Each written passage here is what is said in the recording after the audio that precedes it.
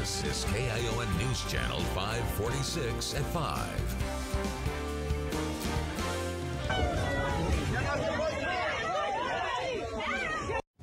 Look at this, our top story at 5, a feud between restaurant owners and street vendors right by the Santa Cruz Beach Boardwalk. It turns into a shoving match. A vendor's cart then gets knocked over.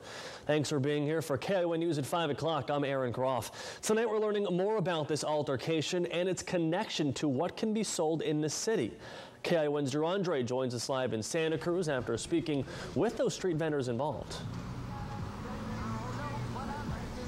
Well, good evening, Aaron. Street vendors are allowed to set up shop along Beach Street here, but they do have to get a permit, which most of them have. However, the vendors say nearby restaurants are taking issue with them selling food in their territory. A months-long clash came to a head this weekend. A cell phone caught a restaurant owner pushing over this street vendor's hot dog cart.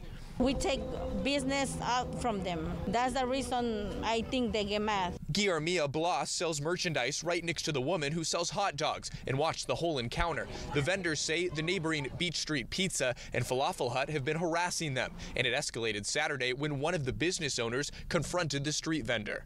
She doesn't speak English, she didn't hear well, so she started moving in the car, and that's the time when he threw the car, and they start arguing. The vendor filed a police report, and the businesses claim retaliation. Some of their outside furniture vandalized.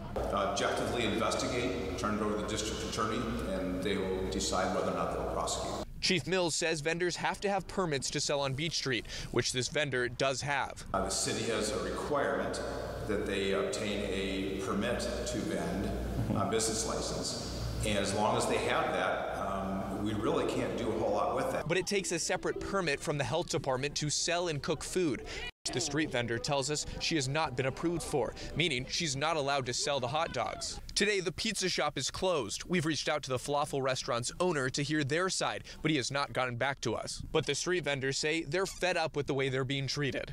That's the way we survive. That's the way we need to feed my family. You know, I'm a single mom with 4 kids. Well, that's the way I work out.